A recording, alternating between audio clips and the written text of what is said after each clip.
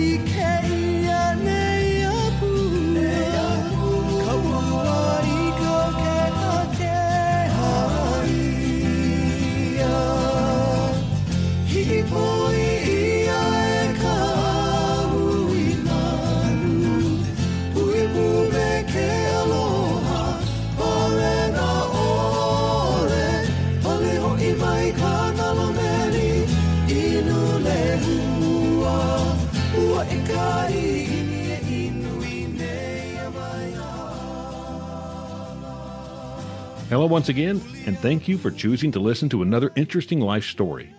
Now, we just heard Wanalua perform Ku'u Lehua, and mid-podcast, we're going to listen to Feel the Sunshine from Kalohi Kai, a group known for their island reggae, or as I once called it, Jawaiian music. Now, this type of music has long been one of my favorites, so naturally, I like sharing and introducing the listeners around the world to this type of music. Again, please purchase their music and email me at any time if you have questions about the artist or about some of their music or where you can find it. These guys have to work 3-4 jobs many times because they might be big names in Hawaii or in the Pacific, but the rest of the world, well, they're just finding out, and it's part of what I like doing is sharing their music. Today, Sam Mitchell will be sharing his story with us. And like everyone, Sam's story is unique to him. He's young in years, but is doing so much to help others. I thought it would be fun to hear his story. Plus, he likes Jimmy Buffett. Sam, welcome to Nobody Knows Your Story. Well, thank you for having me on, Mr. Camp. Good to be here. It's your story. I always tell, that's kind of how I start out. If you listen to very many of my episodes, I always say that, well, it's your story, so tell it any way you want.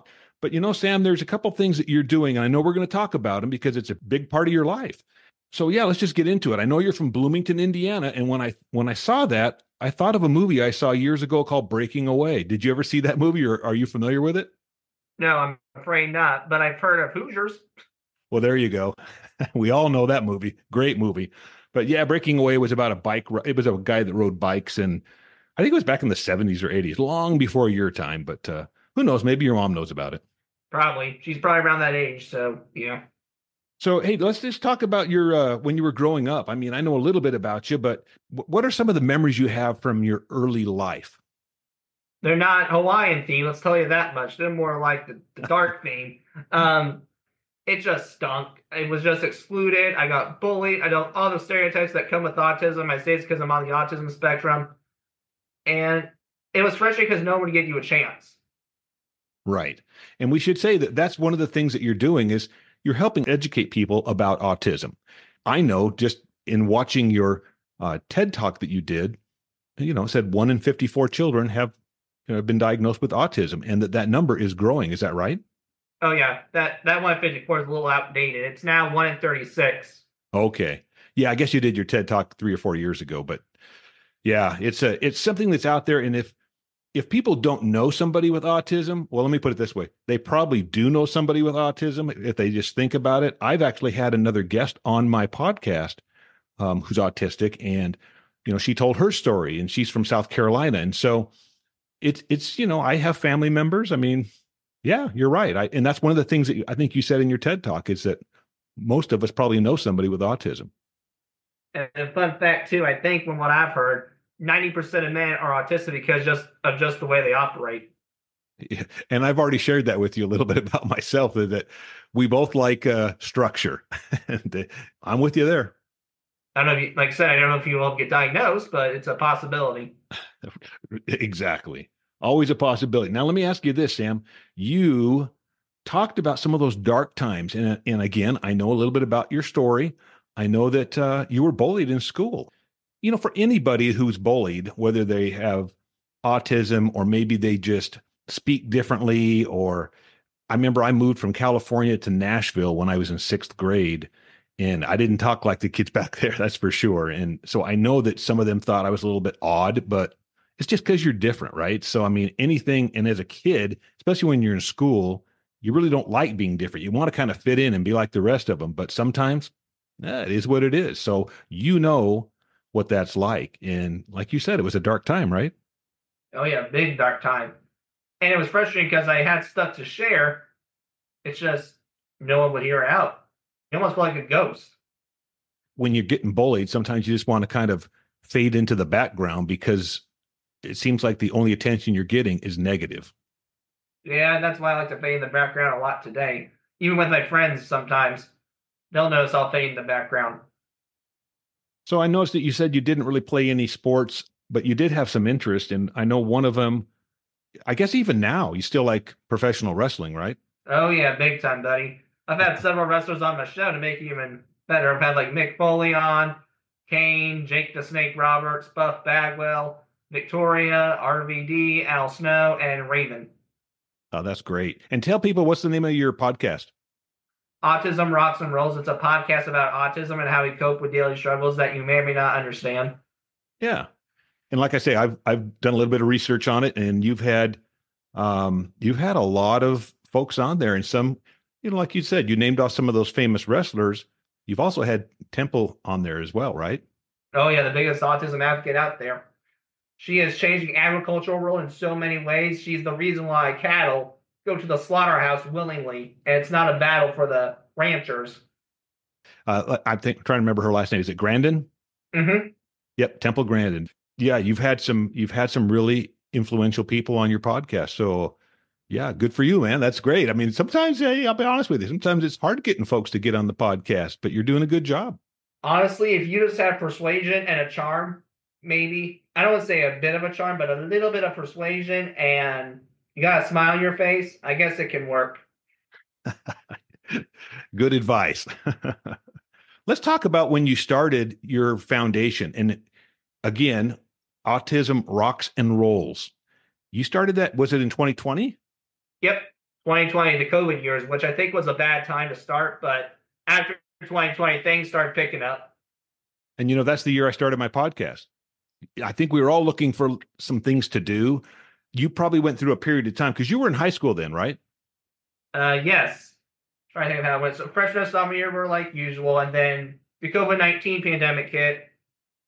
They sent us home for spring break, and we just thought it was a silly little virus. Oh, we'll go away. No. The second semester of my junior year, I was online. And then the senior year, I came back. We had to have the COVID regulations. It was wintertime in the senior year, and I had to do back to online.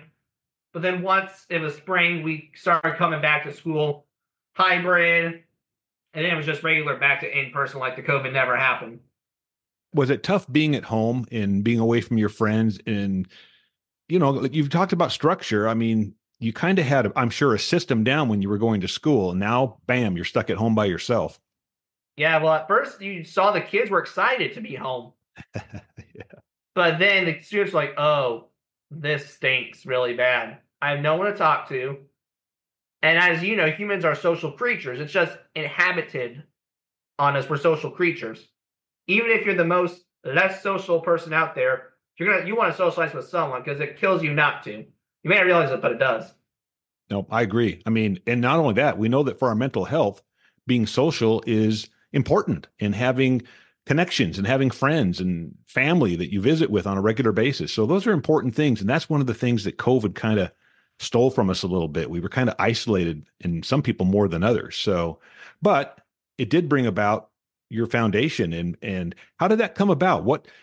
Did you just think about it? Did you talk with your mom about it? How did it work? So we started seeing the podcast growing. It was going on from 20, 40, 60, 80, over 100 listens. Well, then I didn't know. I wasn't friends with the guy, but his dad heard about me. I think it's his stepdad now. So pretty much took me under his wing and said, we're going to get you some microphones and some soundboards. Better soundboards. Okay.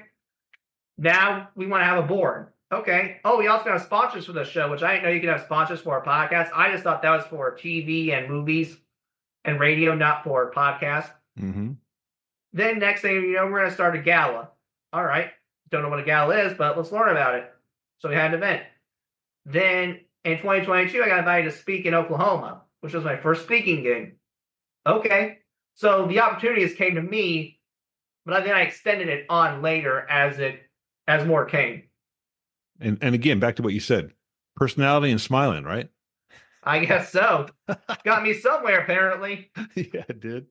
No, that's pretty because remarkable. Let's be honest, I can be smart, but if you ask my friends around me, they would say I'm pretty dumb because I act like an idiot around them. The key word there was act. Again, I've done a little research. I listened to your TED Talk, just conversing with you. I think you're a pretty smart kid. You know what's going on. I try to at least know what at least is around my surroundings.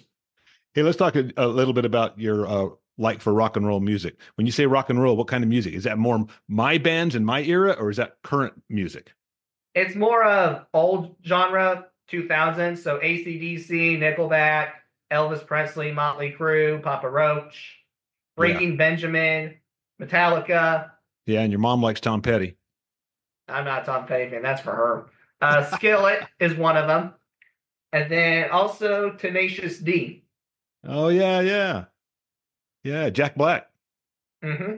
Fun fact, although I didn't get to have him on the show, Jack Black's publicist did respond. There you go. Well, that's pretty good.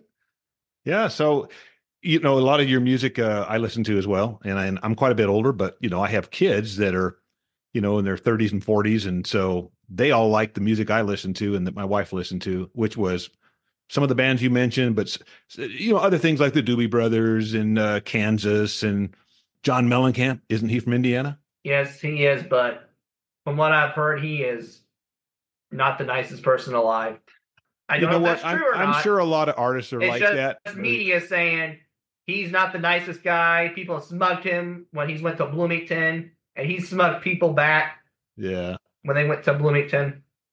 I've talked about this on some of my podcasts in the past, but for about 10 years, I worked all the big boxing matches in Las Vegas.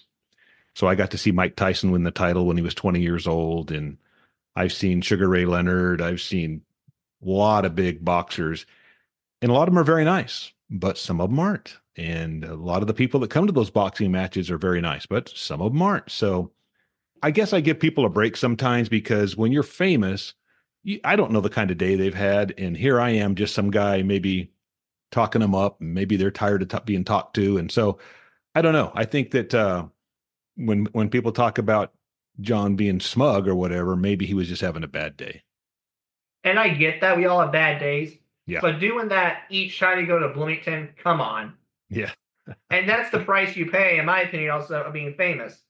If you know fame's coming your way, you're probably going to expect people approaching you in the street if you go to Freddy's. Oh, yeah. It's going to happen. Comes with the territory. Nice.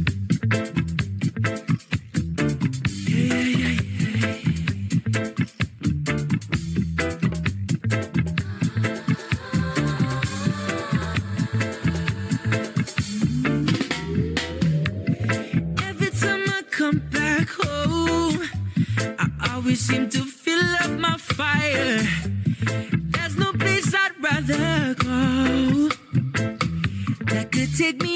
higher. The sun is arriving. The palm trees are smiling with me. I love this island. So come on, girl, let's go beach. 'Cause I feel the sunshine hitting the air. I feel the sunshine hitting the air.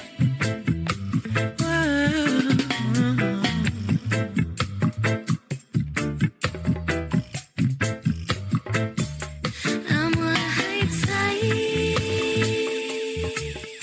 and the waves are bringing me closer. I'm from the beach side. I knew the wind wouldn't keep me away.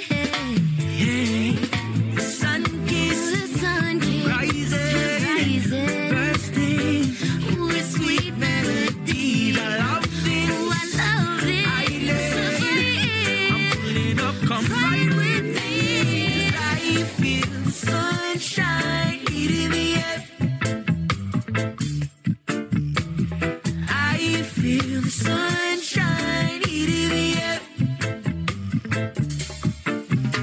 Do you remember how we started? Salty air and open-hearted underneath the moon, alone with you.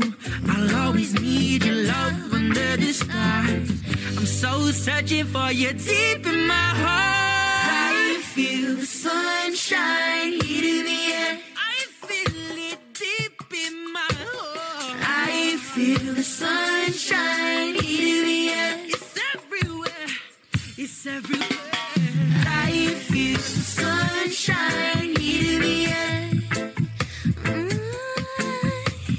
I feel the sunshine hitting the air. Oh yeah.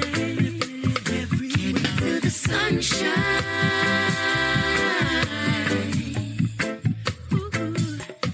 Can you feel the sunshine?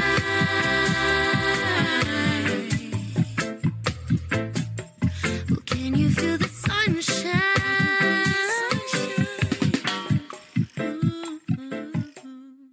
I know you want to be at some point, if you could maybe write your own script, you'd want to work in radio. Is that right? Yeah, I'm working in radio right now. I'm in college studying broadcasting, but I get to help out with my student radio show by doing really good at it, trying to.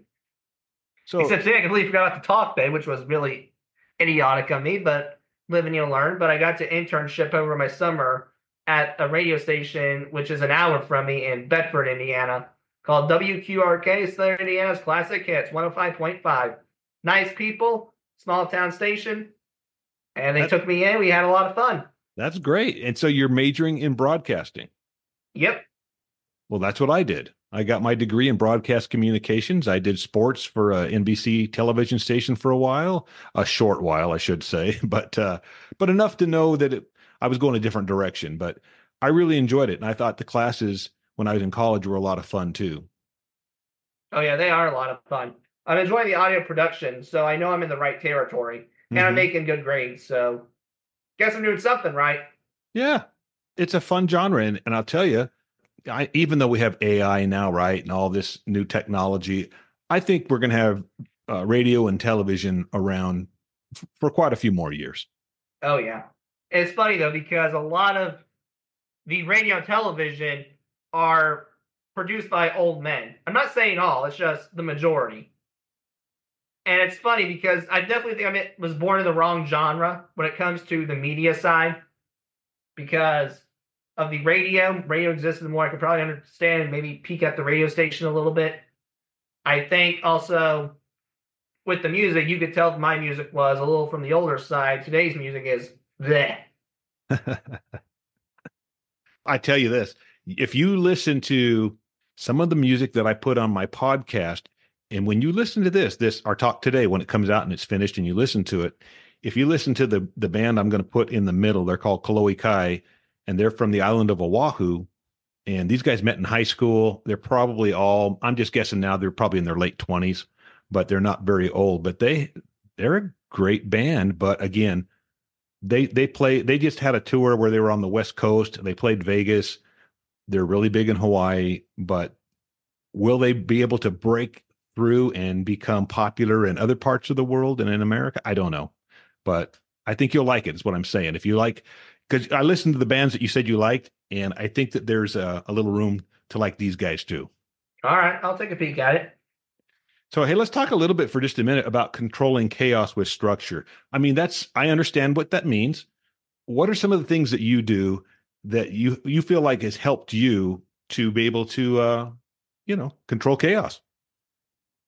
Establish a routine I can do every day of the week because I'm in college recently, and I just have to make up. All right, at 7:30, I get up each day, and I try best to go eat at the breakfast hall at 8:30. I try to get up at my study room by 9. I got into class by 11. I have this radio show I got to help with, so I know at 9 a.m. from 11 a.m. I'm doing that. It's just playing out the day, knowing what's ahead. How do you handle when things don't go the way you are used to them going?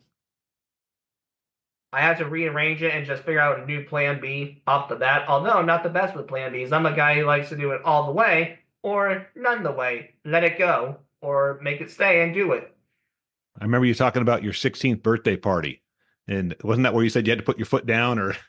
No, that was when pretty much my parents made the whole thing structured and formal, which is a plan to a plan. We're like, all right, this time we're doing this. All right, this time we're doing this. Now, if I was a little child, sure. But I'm 16. I don't need that. I think at that point, I should have some loose ends to it. There should be some structure. Okay, maybe at 16 years old, we're not going to go sneak off into the woods, for example, because of just things happen in the woods. Sure. But should be able to let loose and not be like, go to this place, go to this place. Yes. Got it. We haven't really talked about Hawaii much other than our introduction, but have you been to Hawaii? And if not, do you have a plan to go to Hawaii sometime? Unfortunately, we want to, but it is so stinking expensive to get a ticket from where I'm at to get to Hawaii. Oh, yeah. And it's ridiculous. We were about to go to, but unfortunately, my father had to have knee replacement surgery. So the Hawaii money came out to become the surgery money. Sure. I went to school in Hawaii. We had a place for 14 years in Hawaii. I mean, it's a big part of my life. Probably about half the people I talk to have never been. So I understand that. It's very expensive. And sometimes, that just plays into it. That's just part of life. It's so stupid, though. We want to go bad. Like, we want to go bad. Yeah, but gosh dang, lower the prices. Why don't you a little bit? We're not that rich. When you guys fly, so do you go out of Indianapolis? Yeah, Indianapolis Airport. Yep. Got it. Okay. And let's talk just a little bit about some of the things that you've done, because you talked about your first speaking engagement being in Oklahoma, but you've had other times that you've spoken too, right? Yeah, that was just my first big one. I've done like little ones here and there, but that was my first big one. Now it's translated to going to Canada twice, Orlando 3 times, Stuart, Florida. I know I got invited to be a keynote speaker in Daniels, West Virginia at a behavioral conference in November. Yeah, I saw that on your website. Yeah, coming up in November in West Virginia. I've been through West Virginia, but I never stayed in West Virginia. Reason I got to be a West Virginian for a little bit is I took my mother to just regular old Virginia to see the Edgar Allan Poe Museum because she's an English teacher. And apparently she loves Edgar Allan Poe. So I just took her to the Poe Museum. That's cool. What are some of the things that you're looking to accomplish with your foundation as you're going forward here over the next year or two? Change the stigma of autism, and to see these reasons we're getting ridiculed is so stinking stupid. I mean, it's so frustrating that people still don't believe there's one person with autism and it's the same way for every person. There's a reason why it's called autism spectrum condition. There's a spectrum. Sure. So maybe you have this child who is on the spectrum and he's 22, but he has the mindset of a 3-year-old, which is what most people see. We can't go to the bathroom on our own. We have to have someone brush our teeth. Someone has to organize our medicine for us, which is some people on the spectrum. I know someone on the spectrum who's like that. And if you put him in the house by himself, it's not going to be pretty. But here's the kicker.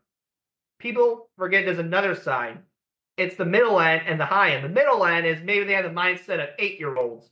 So maybe they can get dressed But if they try to clean the house, it's going to be a disaster. Right. But then there's people like myself who can go to college, who's living in a dorm, as you can see, perfectly capable of doing it, may I add, who can also go to college, get a job in the future, maybe one day get married and have children, buy a house, live a successful American life. People forget about that population. And I am different, and a lot of people on the spectrum are different, have very unique interests. But who cares? I'm a human. We deserve some attention, don't we? Yeah, absolutely. And you're right. There is a spectrum. And I think that sometimes people forget that. So, yeah, good for pointing that out. Well, and you know, you're doing some great things. And, you know, I know And it's that also fresh. I forgot to add, if you don't mind me interrupting you, Sure. they don't know how to take us. So if you're on that lower set, where they have mindset of 3-year-olds, they understand how to take them because of sympathy. They feel bad for them. Unfortunately, when you're on the higher end, for some people, they don't feel sympathy. They're like, ooh, he's on the spectrum. I'm walking out because he's going to be creepy. No, I have some social deficiencies, but I'm not a bad guy. And I think sometimes that people just don't know how to behave or act around people who are different. Remember, we talked about that earlier. You know, when I moved as a grade schooler to Tennessee, I think some people are kind of like, who's this guy? Yeah. And then later I moved back to California and it was all over again. Who's this guy? You know, so, but that just until people gets to know you. Don't you find that to be the case, Sam, that once people get to know who you are and stuff, any of those preconceived notions or ideas, they kind of just go away?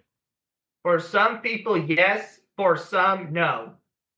I think you're always going to have those people who believe it's still the 1950s and should be institutionalized. So I would say to that, they just have not been educated. And, you know, it's know better, do better. Once we know, then we respond differently. So I hope you don't run into many people like that. Oh, unfortunately, I have, but not many.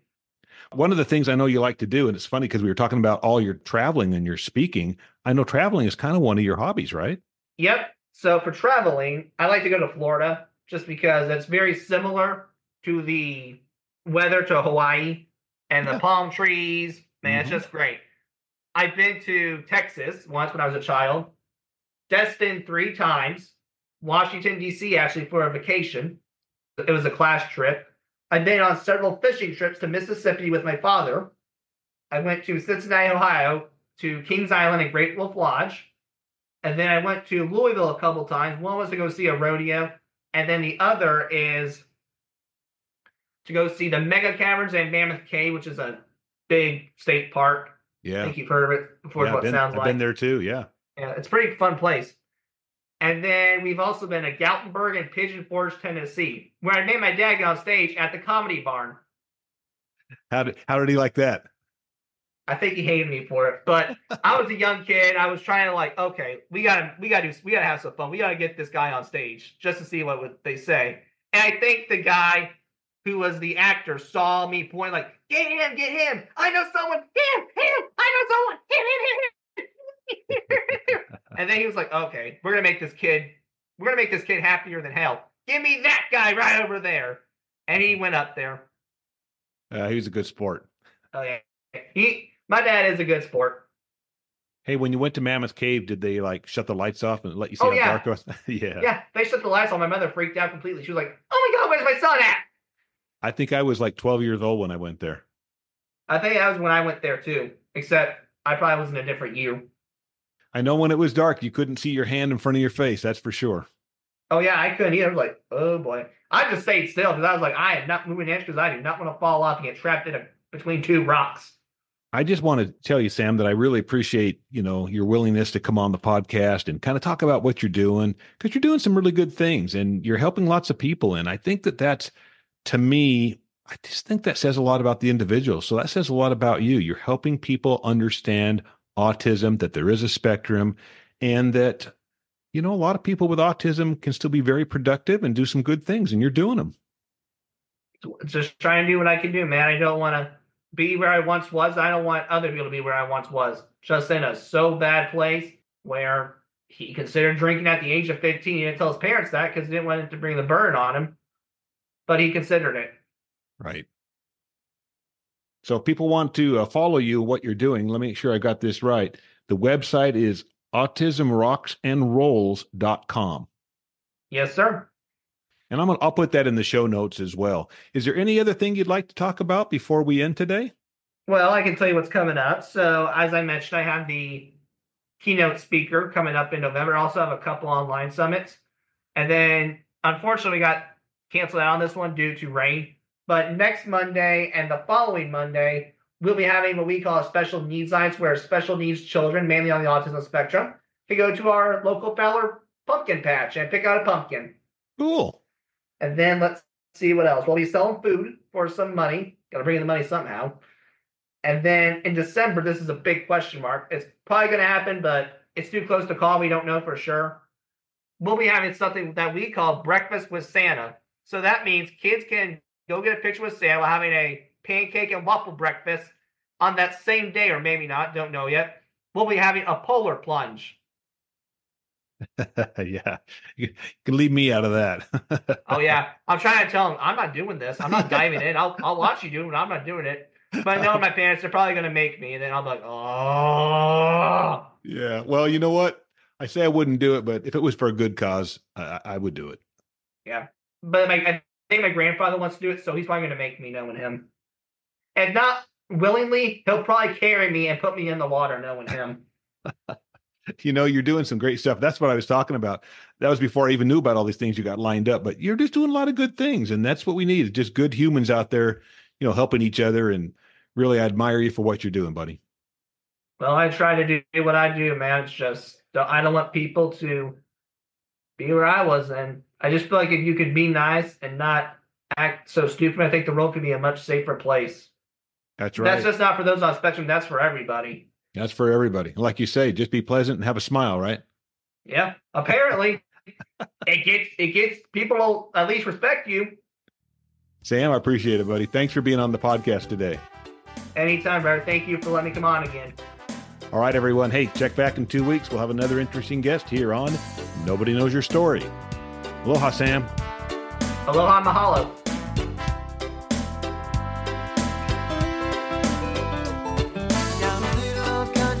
Not far away. Let's talk story. It's where my mama was born, it's where I come from, it's where my daddy fell in love not long ago. Let's talk story. Let's talk story. Let's talk story.